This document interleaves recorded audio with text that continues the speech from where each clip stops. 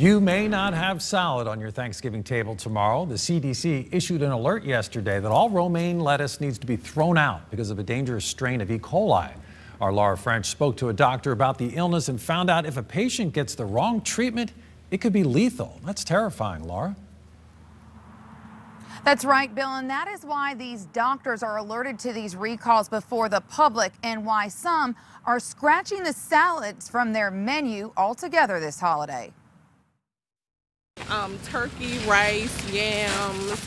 Like most people heading into the grocery store Wednesday, this Henrico mother and daughter are stocking up for a Thanksgiving feast. Everything you can think of. Everything but romaine lettuce. Romaine lettuce is missing from store shelves this busy shopping day.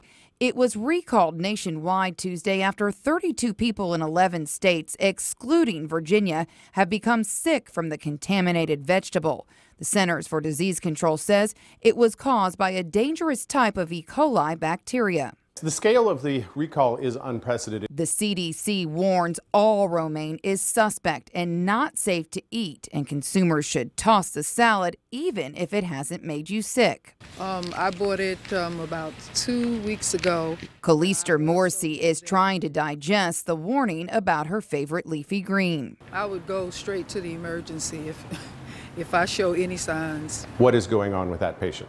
Dr. Marsh Cutno says she's not alone. He expects hospitals like Henrico doctors to be busier than usual over the holiday season. In general, you develop low-grade fever, abdominal cramping, nausea, vomiting, and diarrhea, which can sometimes be bloody. Doctors have been put on alert to look for the symptoms that can come on as soon as 1 to 10 days. This is an unusual infection in that antibiotics can actually make it worse. Another reason for this family to leave the lettuce behind. Salads are out of the question for me.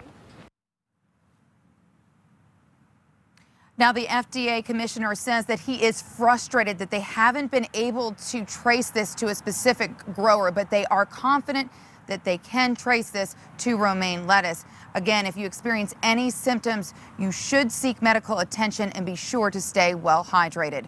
Working for you tonight in Richmond, Laura French, CBS 6 News.